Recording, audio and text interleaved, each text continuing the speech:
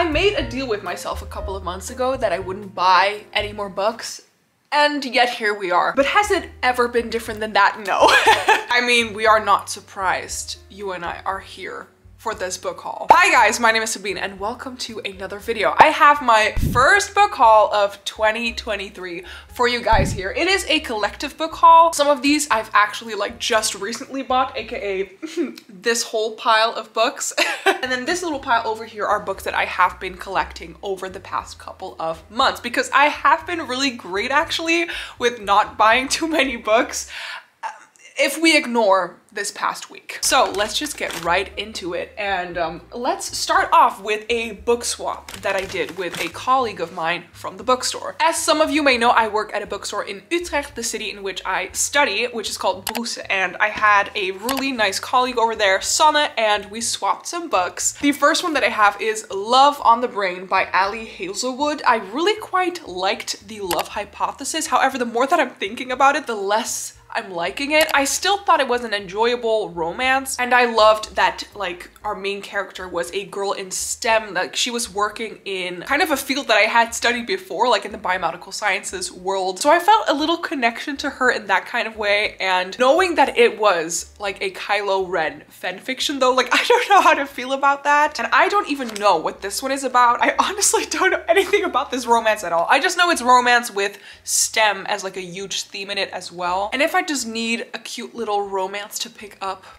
this is one that I will give a go. Then a book that she unhauled that I have been seeing everywhere on Instagram lately, and that is One Dark Window by Rachel Gillick. Especially a frolic through fiction. I have been seeing her talk about this book a lot on Instagram. Let's see what it's actually about, shall we? I was born with a fever, my blood dark as night. An ancient mercurial spirit is trapped inside Elspeth Spindle's head. She calls him the Nightmare. He protects her, he keeps her secrets, but nothing comes for free, especially magic. When Elspeth meets a mysterious highwayman on the forest road, she is thrust into a world of shadow and deception. Together they embark on a dangerous quest to cure the town of Blunder from the dark magic infecting it. As the stakes heighten and their undeniable attraction intensifies, Elspeth is forced to face her darkest secret. Yet the Nightmare is slowly, darkly taking over her mind, and she might not be able to stop him. I mean, I don't know if you can see, but this is a Fairy Loot edition, I think, and it just looks absolutely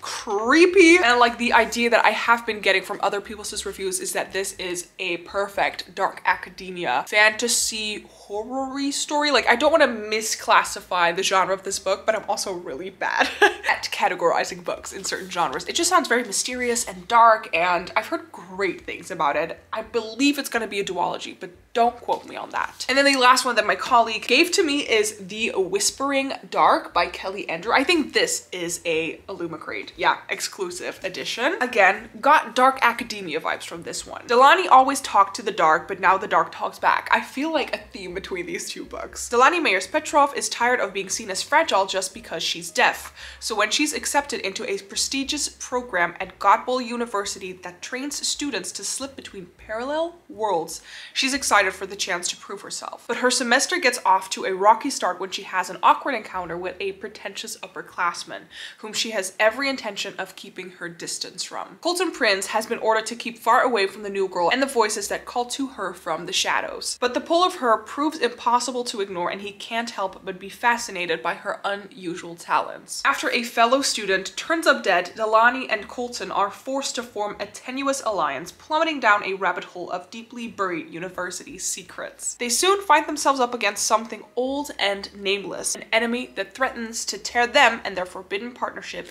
apart. Again, so intriguing. I have never heard anyone talk about this though, but the cover is so creepy with all the little skulls on it as well. I mean, these special editions, they're just so gorgeous, and I love the stenciled edges as well. I mean, I have enough books to add to my dark academia TBR, and I have another book in this haul, which I will show you right now, that really fits the dark academia theme. And that is Belladonna by Adeline Grace. And it's so funny because at my work, we sometimes have books that are misprinted, and this one was up for grabs for free. And a lot of my friends have been talking about this book and have been really interested in picking this one up. Orphan as a Baby, 19 14-year-old Signa has been raised by a string of guardians, each more interested in her wealth than her well-being, and each has met an untimely end.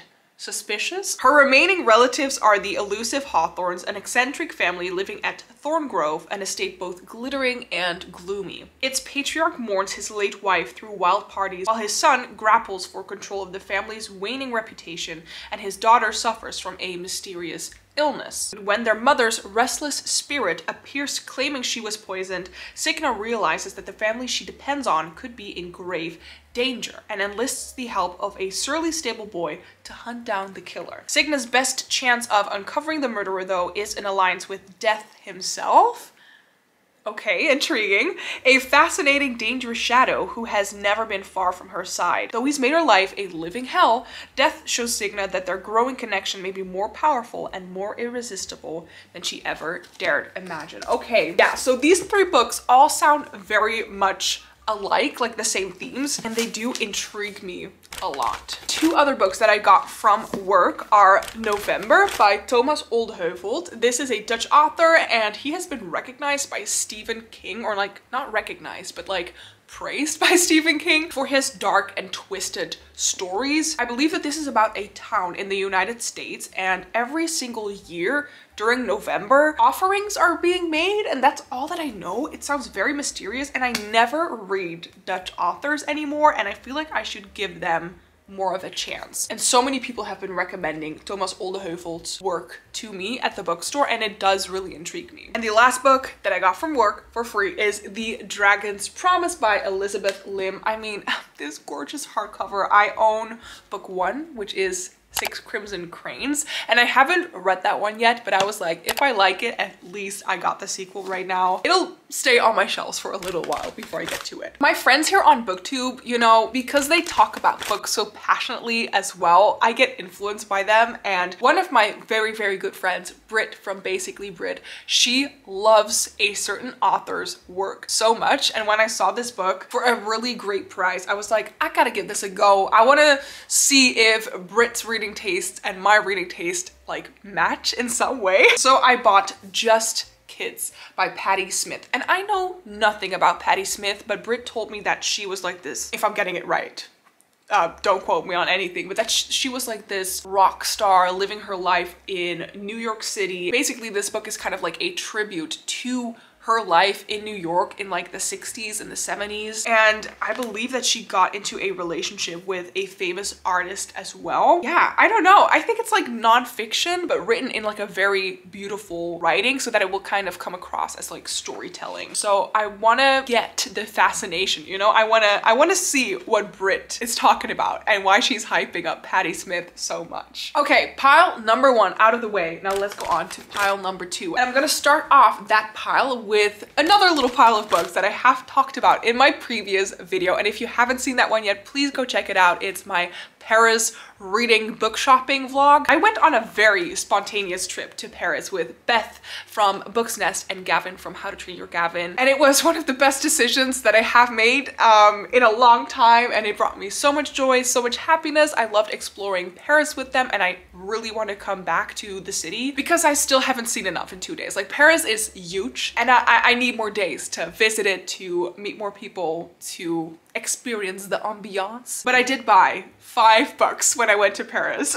I'm gonna quickly mention them, but if you don't want to find out which books I bought in Paris and watch my book shopping vlog first, I will leave it up here so you can check it out. And I will spoil the book haul in 3, 2, 1. I bought Lemon by Kwon Jeo-sun. This is not supposed to be a murder story, but it's about the people left behind. And it sounded really interesting. It's very short. It's literally like 150 pages, so this might be a really fun, quick read. Then I have Sex and Rage by Eve Babbitt. I know that Eve Babbitt is very well known for like her time period, I think like in the 1970s. I don't know anything about her or her work, but I think that this is like an adult fiction about the 1970s life in Los Angeles, filled with lots of beautiful people, with flirting, with drinks, with drugs, and I don't know. Sounds interesting to me. Then I have The Bell Jar by Sylvia Plath. I was majorly influenced by Leonie from the book Leo. I never really read classics, but I do want to give them a bit more of a go, because I've heard so many people rave about so many classics and I just have this like internalized fear of just not being able to understand anything that's being described in them, or that I'm just like not intellectually smart enough to get what they're talking about. But this is about a main character who is like supposed to be on the brink of her future, living in the 1950s, but she has depression. And this book really sparked my interest because Sylvia Plath actually unfortunately killed herself a couple of weeks after the publication of The Bell Jar, and this book is about depression. Then I bought 2 books at Shakespeare & Company, which is a gorgeous bookstore, and I got Finlay Donovan is Killing It by Elle Cosimano. I love thrillers and murder mysteries, and I just don't know in what category this book falls, but it seems like a lot of fun because Finlay Donovan is writing a murder mystery book herself, and while she's working on this book, I think somewhere in like a public space, like a coffee shop for instance, someone overhears her talking about this murder and they mistake her for a hit woman, and she gets offered this hit woman job, and I think she's taking it on.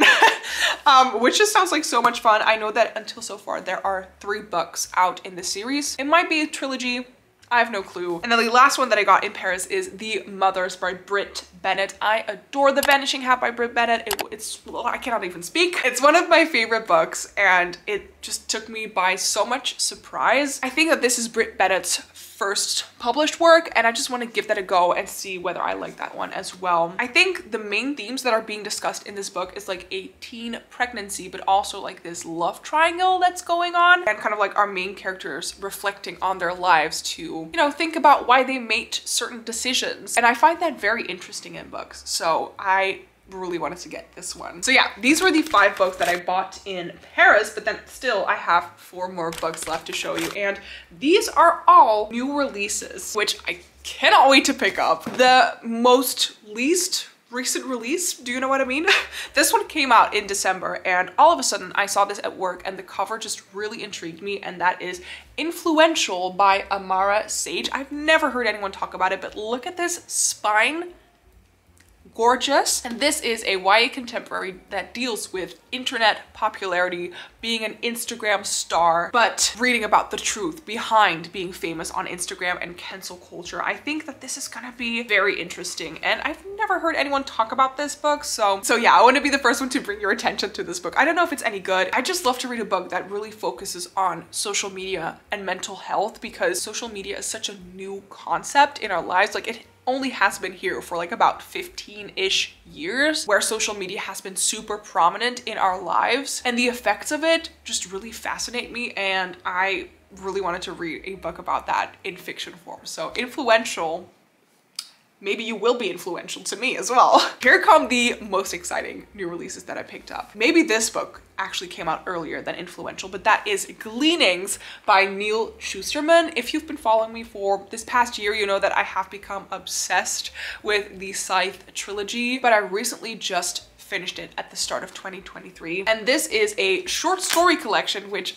I would never voluntarily pick up a short story collection, but because it's Neil Shusterman and because it takes place in the Scythe world, I need to read it, and I've heard that this is actually a lot of fun. Apparently it's a Waterstones exclusive edition, but I think that's because there is like a little extra short story in this edition as well. Whew. Okay, wait, I have 2 new releases that I want to talk about, and I'm gonna save the best one, I think, for last. So first, I want to tell you about Begin Again by Emma Lord. I read Tweet Cute by her, which is like right here on the back. That's a YA contemporary romance about 2 family businesses who are into the food industry, and they kind of have like a Twitter feud, and that was adorable. It took me by surprise. I absolutely loved it. And Begin Again sounds a bit like my life. It feels weird to be saying like I'm so excited to pick this one up, but I feel like the main character and I could relate to her probably on so many levels. Andy Rose has a plan: transfer from community college to the competitive Blue Ridge State, major in psychology, which I am majoring in right now, and become an iconic self-help. I always say that word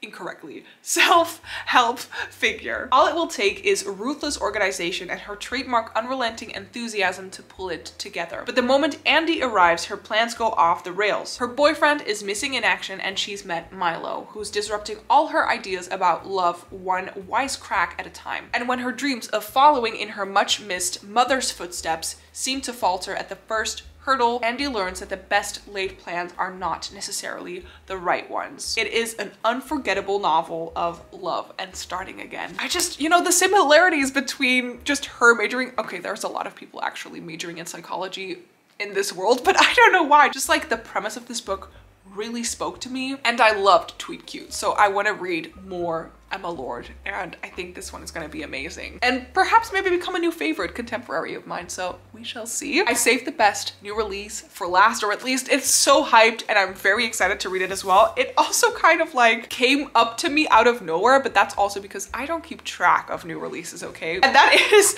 The Stolen Heir by Holly Black. I am so excited to get back into this world. I started reading this trilogy just when it came out, and The Cruel Prince, I loved it. The Wicked King was, like, in my opinion, kind of a masterpiece. And then the third book, The Queen of Nothing, yes? It was kind of forgettable a little bit to me. Like, I don't really know what happened in this whole trilogy anymore, so I do want to read like a whole synopsis, reading back what these relationships are between the different courts and the fairies, and who are we supposed to hate and who are we supposed to like, who are we supposed to not trust, you know? So all I know is that we are getting back into this world and that we will follow what's his name again? Yeah, we're following Oak, aka the brother of our main character that we followed in the original trilogy, or like half brother, or he is a family member, okay? But just the whole layout of this book is just, it makes me so happy. I mean, like, let me show you how beautiful this map is, just like illustrated. The drawing style is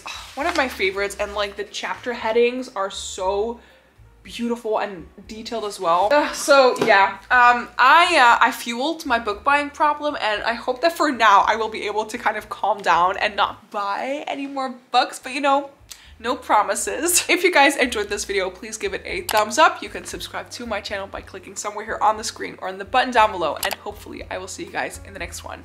Bye!